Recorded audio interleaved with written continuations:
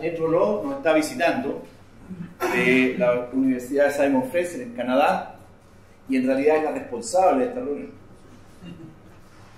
Hace mucho tiempo queríamos hacer una reunión sobre trabajo colaborativo en educación secundaria, trabajo colaborativo, aprendizaje activo, etcétera, ¿ya? En educación superior, y se nos presentó la oportunidad de hacerla en el contexto de un proyecto de colaboración con la Universidad de Simon Fraser, pero Annette no está trabajando en educación superior, entonces por ahí aparecieron los contrapuntos. Annette es una de nuestros contrapuntos, ¿ya? Ella nos va a hablar de educación primaria. Ahora, ¿por qué no es raro en este contexto hablar de educación primaria?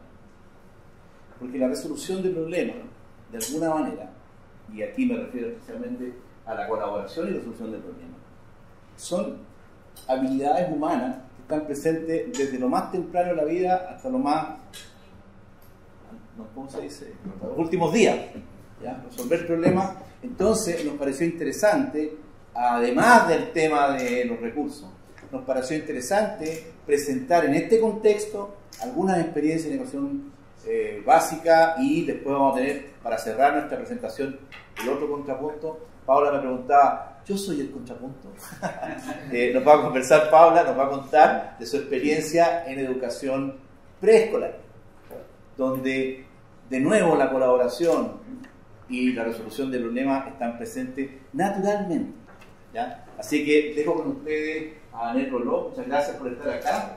Ella nos va a hablar en inglés, pero ha preparado su presentación en español por si tenemos algún problema de lenguaje. Ya, así que muchas gracias. Hola. I have no idea what he said, but I'm sure it was wonderful.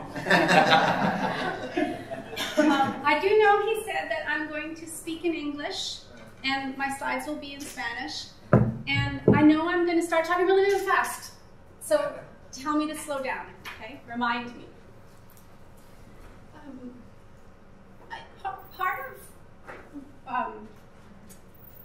I used Google Translate, so some of it's going to not make any sense, but you'll do your best. I have a feeling part of what I'm here today is to give you an idea of what we're doing in the elementary levels that maybe will help later on at university as we're trying to change how we teach math and help children learn more. About me a little bit, I was an elementary teacher for 10 years. I completed my master's, and after I finished my master's, Peter Liljedahl asked if I would consider studying for my doctorate with him. So I quit teaching, and I'm studying in Vancouver, and I'm in my 5th year of studies. And I'm supposed to be writing my thesis right now, but I'm doing every other project instead. I've been here for almost a month with Christian and Natalia, and we're working on a project. We were working on ARPA projects, and now we're working on a project with Christian's calculus class, and we have almost 5 papers together. But I'm here today to talk about my experiences teaching problem solving in mathematics to 9-year-old children. I'm going to talk about the strategies that I used, and I'm going to talk about some of the problems that I've used. And the strategies that I used with the children are the same strategies that I now use when I do workshops for in-service teachers and workshops for pre-service teachers. So these are the same strategies I now use with adults, and they're very similar to ARPA. So we're going to start. I'm going to show you a problem right now. I want you to pretend you are 8 years old. Do you have a paper and a pencil? Do you have someone that you can talk with? And I'll just show you the problem. So you can use the numbers 1, 2, 3, 4, 5, 6, 7, 8, 9 only once. Can you make a sum that is close to 1? Just give it a try.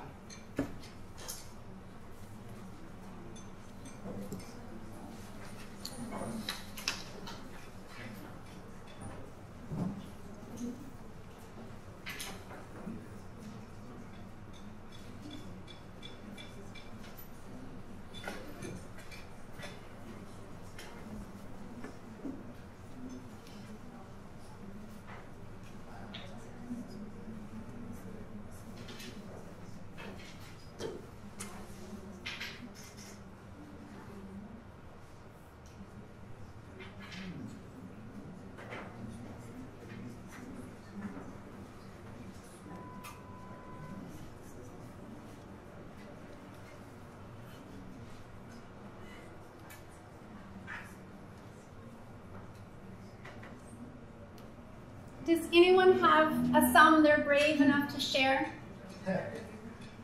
Who thinks they have an answer? An answer. Who has an answer? No. No? Not yet. Not yet? Okay. Doesn't have to be the best answer. It has to be an answer.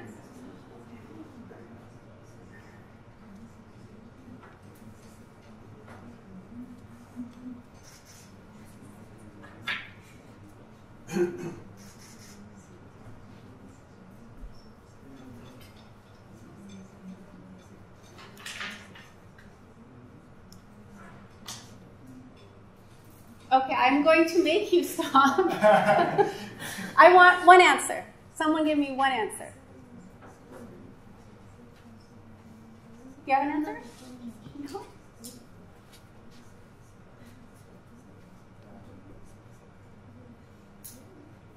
Christian, thank you. 6, 5, 7. Like this? Yes. 3, 2, 4. Can you just give me your final answer?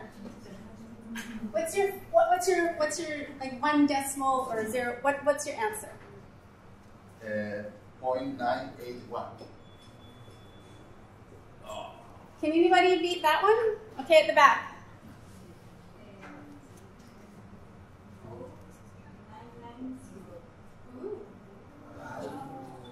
Did anybody get one that started with a 1? I have one, but it's far from. That's okay, tell it. 1.132. Okay. With children in my classroom, we would go over the strategies. We would talk about how far is this one from 1 and how far is this one from 1. It's a rich problem for children to talk about decimals. That's not awkward at all. So these are the kind of problems that I started using in my classroom. So get back to my talk for a minute. So in preparing this talk about problem solving, I was thinking about how much my time in Santiago has been an adventure in problem solving when I'm here, because I do not speak Spanish. So everywhere I go, I'm collaborating with the people that I'm with all day, all the time, and I have learned so much. Empanada, completo, hola, no más, queso, nuevo español, claro, chorpan, por favor, bebida, shop, polo, ciao, and gracias. Now, gracias. Gracias. And obviously, I eat a lot. That was most of my words. But every word that I learned was learned as a result of collaboration. With servers in restaurants, with Christian who left me, with Natalia. I've learned it through collaboration with somebody else. It's the same kind of collaboration that I want in my classroom, where children are learning from each other and with each other. I want them working as a group, not in a group. I want them together. I want them thinking and learning. I don't want to be telling them what it is that I want to know. I want them to know. Because we know from the research that that's not how children learn mathematics. They need to figure it out for themselves. I believe that the person who does the most talking does the most learning. And in my classroom, I was the person doing all of the talking. And my children, we would do some mathematics together, but they would forget it. It never stuck. They weren't happy in mathematics. They didn't love math the way that I loved math. So in my 4th year of teaching, I completely changed how I taught. I started with visibly random groups, non-routine problems, and vertical surfaces. And I'm going to tell you a little bit about each one of those. So visibly random groups. So when I think of all the restaurants I've been in Santiago, I can't help think of all the random groups I've been in with people who I don't know and they don't know me. we worked to solve the problem of what I was going to eat this time. We solved the problem all the time. I learned a lot, and I really hope that they learned a lot as well. These visibly random groups in a classroom are a strategy designed to improve collaboration and engagement in mathematics, and it comes from the work of Peter Liljedahl. Through the use of visibly random methods such as numbered cards, all the students within a classroom are randomly assigned to heterogeneous groupings. This is not normal in a classroom. Usually children choose their own partners, and they work with their friends, or the teacher selects groups based on ability. So this is very different in our classrooms, and it's very different in Canada, and from what I understand, it's very different in Chile as well. Mostly in Canada, children never work in groups. The benefits of visibly random groups are increased tolerance. They're kinder and more accepting to each other, which helps with learning mathematics, believe it or not. The elimination of social barriers within the classroom, because you're going to you're going to work with everybody eventually. It doesn't matter who is more popular and who isn't. Increased knowledge transfer between the students, and we call this mobility of knowledge, and I'll talk a little bit more about that later. And they turn to the teacher less, and they start turning to each other for answers as they each become experts. To encourage collaboration, I randomly group my students for almost every activity that we do. And there are many ways, but it must be visible. The students must see that I'm not manipulating the groups, that they can be with their best friend, two of their best friends. They have to know that I'm not changing any of the groups up. So I know that Christian uses playing cards. I use technology, and there's just a button down here that says regroup, and then I just regroup, and then a whole new group of children get grouped. I start with groups of 2 in the beginning of the year, and I work with really engaging problems that make them want to talk to each other, that forces them to work together. And I'm going to show you another one of those right now. So, do you have paper, a partner? Just turn and talk to somebody. This is called Which One Doesn't Belong? So which of those doesn't belong?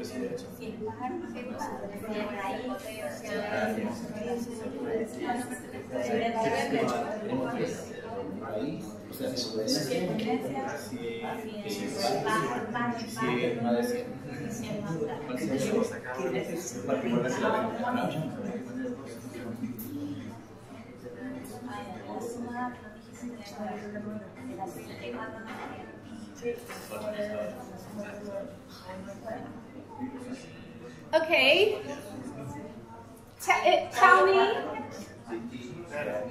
Tell me one number that doesn't belong.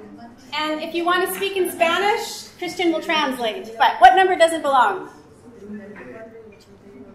Encontramos una que sería el 81 porque no termina en 4.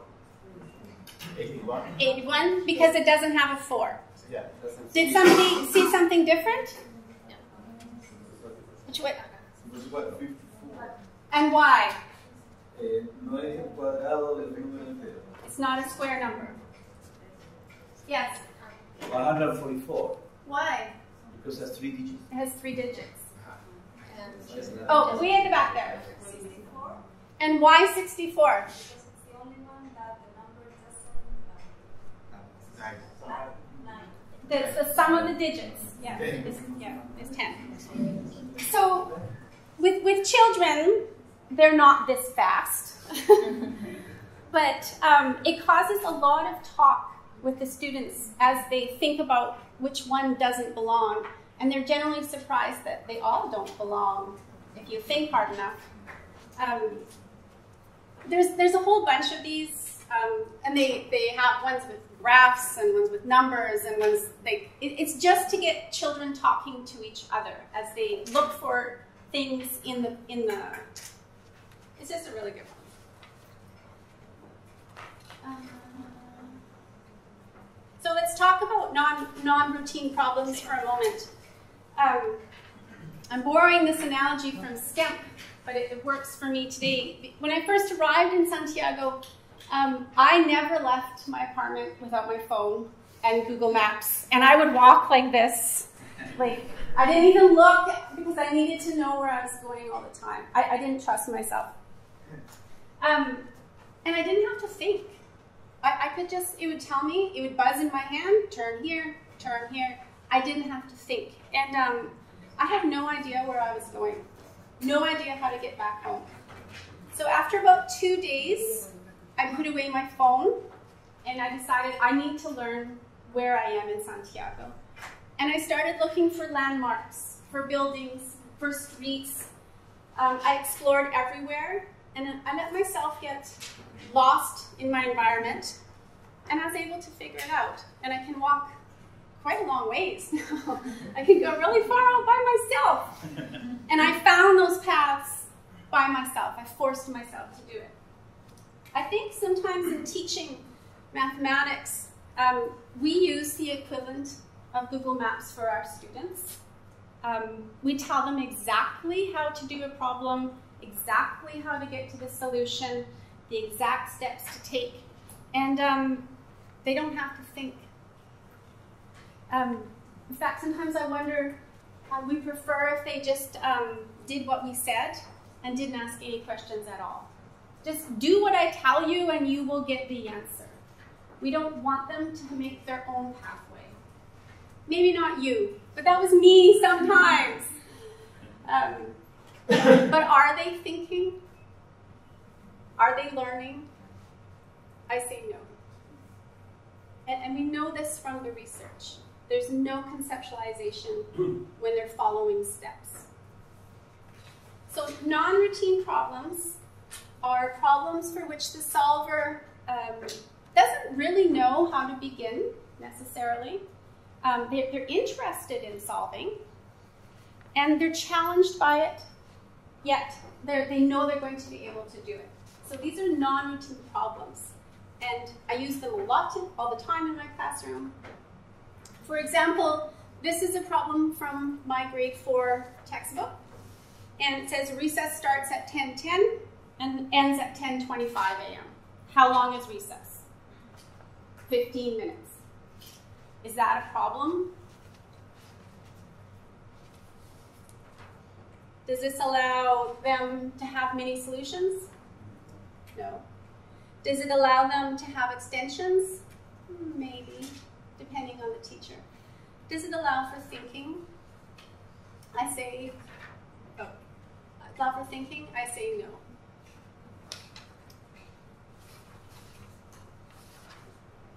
So instead, I take this problem, I take the same problem and I change it a bit. Recess is 15 minutes long. When might it start? When might it end? Can you feel the difference in the problem? It changes the thinking. Does this problem allow for many solutions? Yes. Does this problem allow for extensions? So if a child says to me, recess starts at 10 and ends at 10:15, I can say, can you think of a time that doesn't end in a 0 and a 5? Can you think of a time that starts before 10 and ends after 10? Can you think of a time that might be in the morning?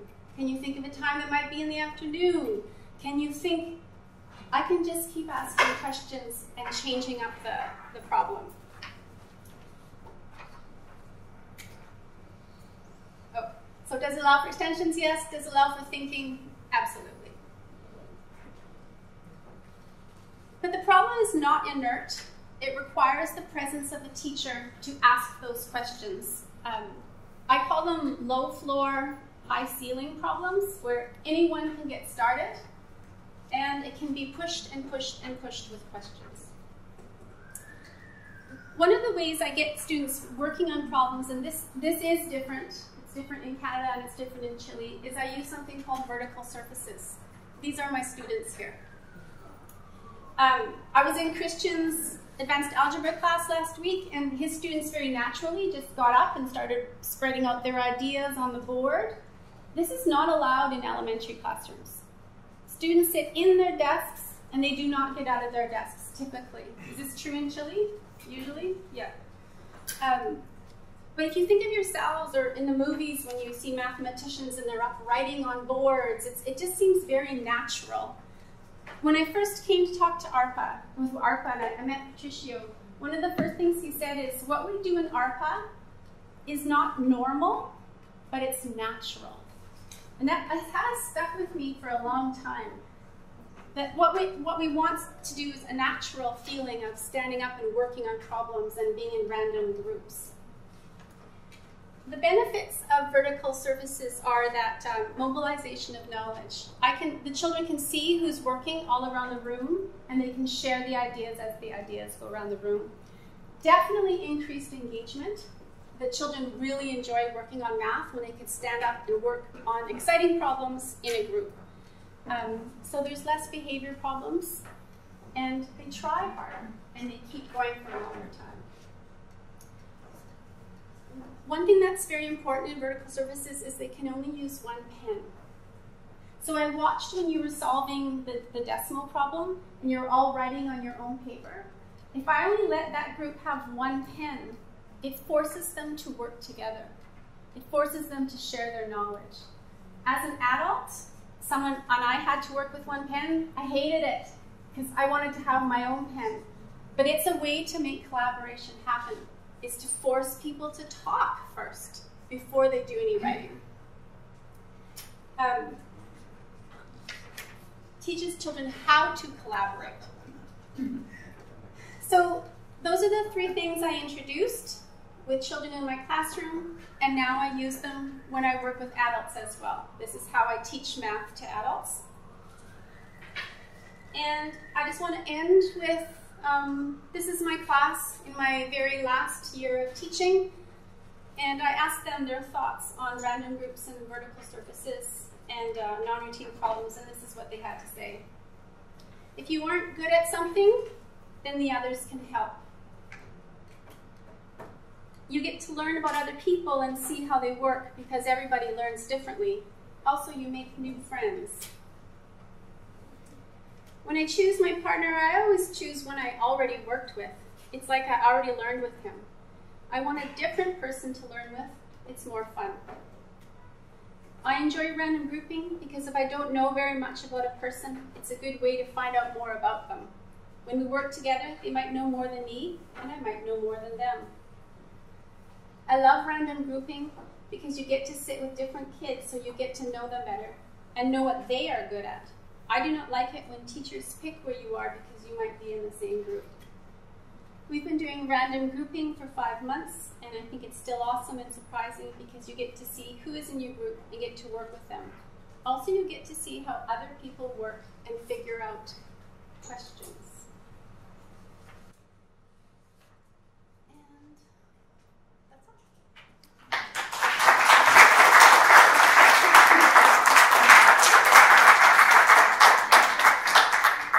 Tenemos unos minutos para preguntas, así que vamos a traducir si es necesario. So I was just wondering what the instrument you're using to measure, changes in motivation and all this stuff that shows there. So I haven't measured it myself, but Peter Liljedahl has been working on measuring it. So he has a paper called Building Thinking Classrooms, and yeah. I can write Peter's name. Building Thinking Class. Tal vez debería comentar que muchas de las cosas que nosotros estamos haciendo en Arpa han sido producto de cuestiones que hemos aprendido de Peter y del equipo de Peter. Los grupos aleatorios, por ejemplo, nunca lo habíamos hecho, no se nos había ocurrido, y cuando nos contaron nos pareció que tenía sentido, lo empezamos a hacer y nos dimos cuenta que era una cuestión súper simple, pero que producía cambios muy grandes. ¿Alguien más tiene alguna pregunta que hacerle a Annette? ¿Sí? Mi pregunta es más que general, y está relacionada también con este proyecto ARPA. Es que hasta el momento, y a través de tres exposiciones que han realizado, la conclusión es que las matemáticas son mucho más efectivas si se trabajan desde el ámbito social, porque indudablemente acá lo social es el gran un nuevo paradigma dentro de la individualidad de las matemáticas. Entonces, la pregunta es, dentro del grupo ARPA, ¿ustedes tienen un equipo multidisciplinario que han pensado la posibilidad de integrar un sociólogo, una persona que no venga de este mundo de las matemáticas? Porque hasta el momento hemos estado frente a matemáticos hablando sobre lo social, pero sin tener el punto de vista de una persona que sea experta en el área, como lo puede ser un sociólogo o otra persona. Bueno, esa es mi pregunta.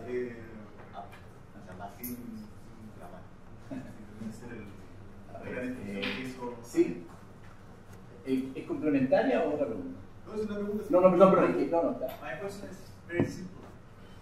You mentioned something about natural and force when we were talking about using this vertical terms. So, is there a little contradiction there? So using one That's not normal. That's not natural either. that's what Yeah. Is there a contradiction there? There isn't that part, yeah. But once, the very first time I worked with one pen, I hated it. But I came to love it. Because I was forced, I couldn't go hide with myself and my paper and write. I had to talk to other people. And it was the very first time I actually think I ever collaborated. Was as an adult when someone took away my pen. And I had to talk to the other people. Not work with them. I had to collaborate with them. Yeah. Good point. Sí, para responder a tu pregunta, voy a decirlo de dos maneras. O sea, voy a contar de dos formas. La primera es que nosotros, como matemáticos, bueno, hay algunos matemáticos en el equipo, pero más son profesores, ¿ya? Y profesores de matemática o de educación básica, que tal vez tocan la parte que tú estás pensando. No tenemos sociólogos, pero nos encantaría. Es un tema de recursos. O que se haga investigación desde el punto de vista de la sociología o de la psicología. Parece súper interesante y tener sociólogos y psicólogos en el equipo sería fantástico. ¿Ya? Pero, te digo, es más bien un tema de recursos. Por otro lado, también está el hecho de que nosotros hemos tenido experiencia y los profesores que trabajan con nosotros han tenido experiencia en ese contexto, en el contexto de social, somos seres sociables y lo que decía Annette de esto de que son cosas naturales, nos han salido un poco por la experiencia. Cuando hay un problema que preocupa a 2 o 3 personas, lo más probable es que se pongan a conversar cómo resolver. Y eso es una cosa bastante, yo imagino que uno lo puede deducir quizás de alguna teoría, pero esto es muy natural. Entonces como que el gran desafío para nosotros es poner un problema que sea para todos, para que se pongan a trabajar. Entonces, bueno, muy acertada tu pregunta y creo que nos gusta incorporar aquí. Were you still talking about one pen? Yes. Okay, I just want to add, I don't know if one pen is necessary. It's necessary at the elementary level because they're learning how to work together. It's not always necessary with people who enjoy math and aren't afraid to share. I work with teachers who are very afraid of math and don't want to talk to someone about what they know or don't know. So one pen is very important for them because I have to make them work together. Like in Christian's class, these students are confident in math. They each had their own pen, yet they're still collaborating. Does that make sense? Yeah. Okay. Una última pregunta, alguien que me levantaba la mano era Jimena, perdón. No, pero en realidad era una pregunta, era como, o sea, apoyando lo que estaba diciendo tú, y con respecto a la pregunta que hizo, y lo que pasa es que la matemática en sí es colaborativa. La matemática se hace colaborando, y no creo que no va a ser ningún matemático que trabaje solo. Creo que ser colaborativo y trabajar en equipo es parte esencial de la resolución de problemas, para el problema de matemáticas esencialmente. Así que creo que justamente es natural el hecho de que trabajen en equipo y se están trabajando las habilidades, creo que eso es fundamental. No sé si necesitas realmente un sociólogo para estudiar eso, porque es parte esencial de la matemática. Sí, la profesora, porque esa es una pregunta, entonces tiene que ser. Quiero hacer algo con respecto a lo que están diciendo, porque yo encuentro que tiene razón, porque hay un tema social que uno como profe a veces no maneja. Y pasan cosas en este tipo de trabajo, o sea, pasan cosas súper buenas, como la que puso, pero también pasan otras cosas cuando los chiquillos tienen, por ejemplo, diferente carácter y saltando con el problema llegan a pelear. ¿Sí? A mí me pasó una situación así. Nosotros trabajamos en un modelo de trabajo en dúo y nos pasó una situación y un curso de mecánico. Y la chica era una sola niña que estaba resolviendo un problema muy interesante y se enojaron de tal manera que la chica se enojó y se pararon y tú no tienes razón, y hubo un conflicto grande por un problema. Tuve que mediar, pero también me vi en una situación social que no manejé en ese momento. Entonces, yo creo que el profesor igual tiene razón, que hay un tema súper positivo, pero también pasan cosas. Y nosotros como profes realmente no manejamos esa parte esencial de la reflexión y creo que sí es un punto súper importante.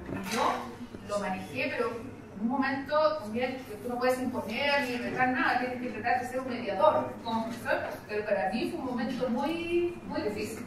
¿Sí? Así que yo comparto lo que ¿Cristian? Sí, una otra cosa es que sí se ha hecho investigación dentro del proyecto ARPA acerca de aspectos de estilo de psicología social por tipo de apertura de bajadas, del estilo de cómo aumenta la autoeficacia, ¿sí?, en estudiantes que trabajan así. En particular, hay uno muy bonito que trabajó Annette acerca de cómo aumenta la autoeficacia con una niña de necesidades especiales en Quillota, donde estaba en un proyecto de integración. Lo que significaba proyecto de integración para la escuela era tenerla en una sala distinta que se llama sala de recursos, ¿sí? Entonces, reciben estudiantes, pero en realidad dentro de las escuelas están no integrados. Entonces, llevarlo a trabajar en grupo, la niña al final decía, era un grupo muy competitivo, entonces me sentía muchísimo, no quería tener en el grupo a ella. Y ella decía, ahora yo estoy contenta, y mis compañeros también están contentos. Entonces, efectivamente, hay análisis de ese estilo que han ocurrido dentro del trabajo y Annette también ha participado. Bien, vamos a agradecerle a Annette nuevo.